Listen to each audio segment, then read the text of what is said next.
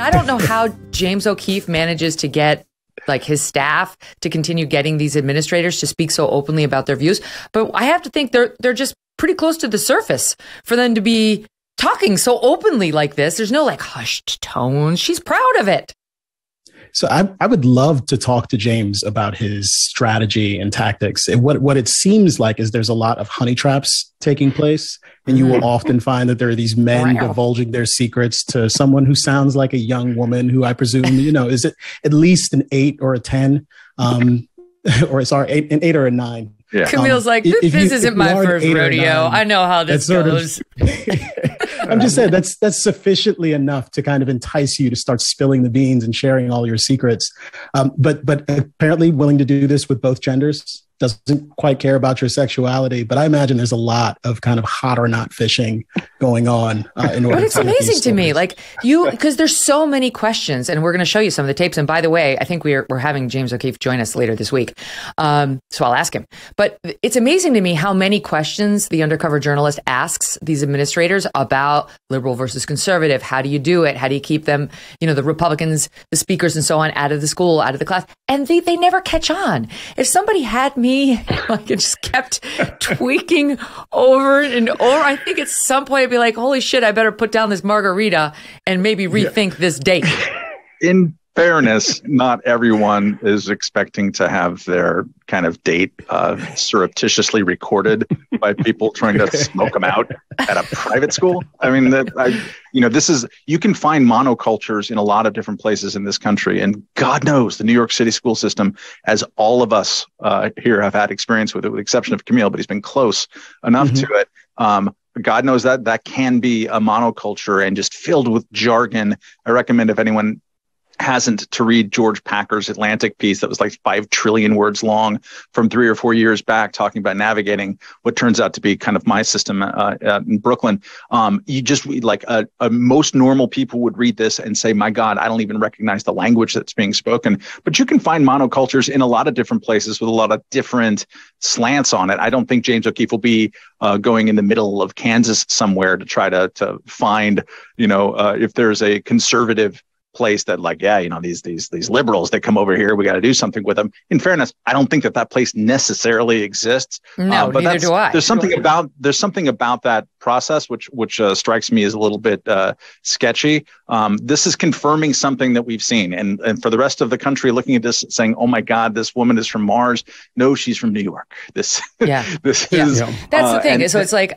All right, so I realize James has gotten criticism for the tactics they use, but I stand by what I said. God bless this guy, because we do need to see it. It's like the Disney situation where somebody pressed record on that executive, and people didn't have to suppose anymore about Disney's secret agenda. It was all on camera.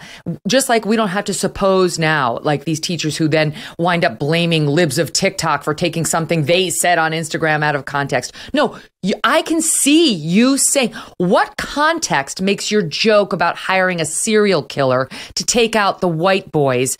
What context could make that better? I understand you think that's an appropriate joke. As the mother of 2 white boys, I tell you, you can fuck right off. I'm sorry, but if you're not funny, your school sucks. And what lunatic would pay $60,000 a year to send their child there? I don't care if you're liberal or not. All my friends are liberal. Most of them would be really deeply offended by this shit. These lunatics have access to our children, and it's alarming. And so again, God bless James O'Keefe. And this crazy lunatic at Trinity, I'll give you one more soundbite before I get on to her buddy in Connecticut. Everywhere I go, these lunatics are, you guys. I moved to Connecticut. Now there's another guy here. It's a 200-mile radius, so you got to get out of it, Megyn. It's just a problem. It's a long story. All right, here's the second soundbite we cut from this person, Jennifer. About how even at Trinity, okay, which is already, as you point out, in the New York City private school system, far left to begin with, okay? But even there, she's having trouble because she's finding she has to sneak some of her left-wing agenda in, because apparently there's at least some person there who's like, well, we might have to not do like the craziest stuff. Here she is, soundbite 2. Like there's always groups of teachers who are like, I want to do these things, but the administration just wouldn't let us. So we've been just sneaking things in the cracks. I just keep trying to like disrupt wherever I can. Yeah. And now that I'm in this position, I have so many opportunities to do that. But I said, there are some speakers I am not even going to put on the plate for them. And if that's a problem, I cannot be in charge of that. Yeah. And he was like, no. He said, this isn't a time for the, both sides. He said, we're not in that place in our society. I like him. He's your dean, you said? He's the principal of the high school. So you guys wouldn't let Republican perspectives on campus? Good. That's cool. Yeah. And then she talks about how if you sneak off campus to go do a demonstration, you're supposed to get suspended or you're supposed to get a detention, but she makes detention really fun and they just talk about social justice activities while there. I mean, you wonder why you get these lunatics on the college campuses and then running corporate America. This is the pipeline, guys. This is the pipeline exposed. It's the pipeline. The pipeline is the public education system. Trinity, the people who are coming out of Trinity aren't necessarily going to be those people. They're going to be Oliver Stone. They're going to be investment bankers who live in your neighborhood, Megyn. It's the people I'm worried about, the people who are spending my money to do this and teaching my kids, in this case, that pipeline, which contains a lot of the similar things. You know, there's a place in a school in Manhattan that told kids in middle school in the morning, all right, let's everyone segregate by race. And then we're going to go and talk about, our various experiences. Hold on, you are a public school doing this. That's where I think the locus of our upset should be, because we have the ability to target that and affect that with kicking people out of school boards, in this case, in places like San Francisco and elsewhere. It is a real... Matt Welch, Matt Welch, if it is public schools you want, it is public schools you're going to get. Because James O'Keefe has been busy. On behalf of private school students, though, no, you're wrong. It's a problem in both places because let's say you live in an area where the public schools are crappy. And so you really feel like you got to put your kid in a public school or private school or Catholic school, what have you. This problem is becoming universal. So, you flee and then the problem pops itself up again. You flee and then here it is again. Like I've experienced this myself. Right now, our schools are not indoctrinating quite as badly as New York. Otherwise, I wouldn't have gone here. But, the problem of left-leaning administrators who want to force their political views on your children is pretty much universal. So let's go public. This is not my school district I'm taking you to, but James O'Keefe went to, I believe it's the Cos Cobb Elementary School, public in Greenwich, Connecticut, and gets this guy, speaking of honey pot, right? Is it honey pot or honey trap, Kmele? Honey trapped? honey pot, honey trap. Honey trap, you hope you get the honey pot as well, I suppose, but I don't know. Okay. Well, that's definitely what happened to the assistant principal of Cos Cobb Elementary School, you can just tell he's got his margarita. You can't see the woman he's talking to, but she looks kind of hot from what you can see. She has a hot voice. She has a good arm.